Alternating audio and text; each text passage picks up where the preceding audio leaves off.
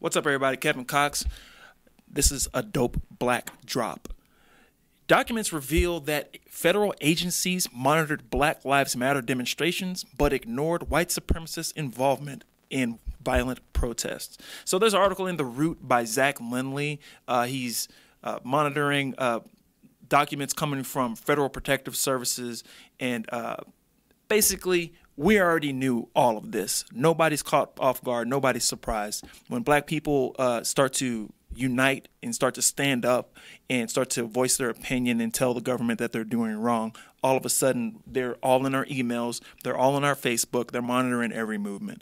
So basically what happened was they were all in the Facebook and they're gathering intel. They're not just snooping on black groups. They're gathering intel and they're trying to head things off at the pass. So what the obvious problem is, the problem isn't that they're looking for intel when a group may do a protest that could possibly end up violent. The problem is that they're ignoring the white counterpart. So the main issue for me, the inconsistency, is that these white extremist groups, such as your neo-Nazis and your KKK and your Tea Party extremists, your Bundy Ranch type, that are heavily armed to the gills and they're in front of the Capitol with AR-15s on their chest, they're doing the exact same thing, but they're more dangerous because they're in hate groups that have killed people. Neo-Nazis are running people over. So Black Lives Matter protesters, you know what? They may have done a few things. They may have gotten themselves arrested. There may have been some unrest, and then they may get arrested. And then at the end of the protest, as Marcus and I have both seen at events that Dope Black Thoughts have been at, it'll be peaceful when all the woke progressives are there, and then we walk away, and then some anarchists show up later on and try to set something on fire, right?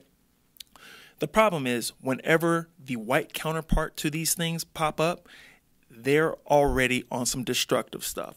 So the Federal Protective Services, they're only looking into what the black folks are doing, and they're not comparing your neo-Nazi sympathizers and activists, such as the the white murderer that ran over Heather Heyer at the Unite the Right event.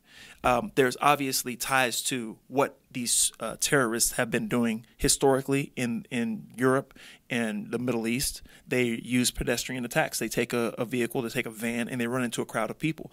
That's what this gentleman did over here in Charlottesville.